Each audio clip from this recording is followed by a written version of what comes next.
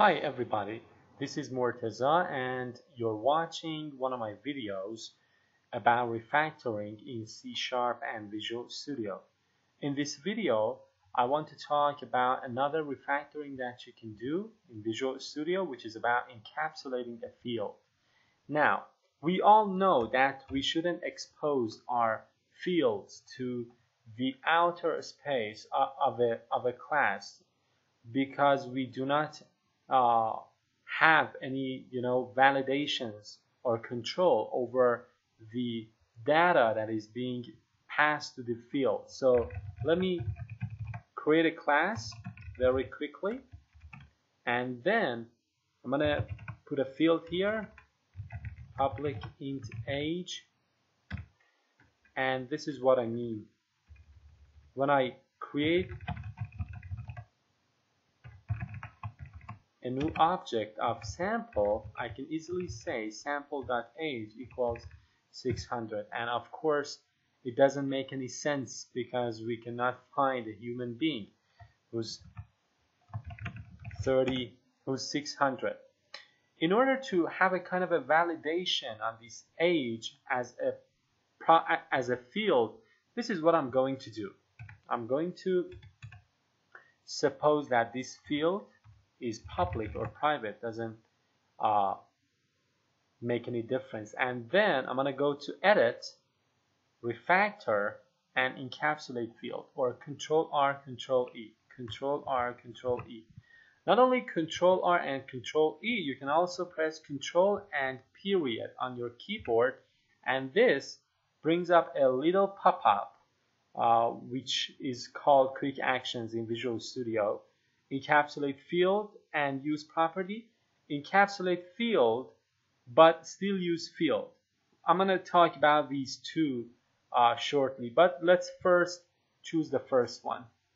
You see, this refactoring converts this public field into a private field and then encapsulates it into a public property, and the get part and the set part are written as well. Also, it capitalizes the first letter, which is a convention which I have talked about in my course about quality code, writing high quality code in C#. Now, let me create a method, public print age,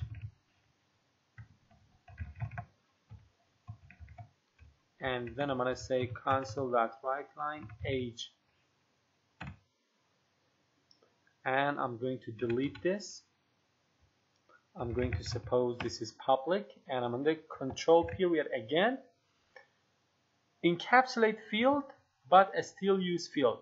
In the print age, I'm using this field, right, age. Now if I encapsulate this field and use still use field, the method that was referencing this field is still using field, the field age, but not the property.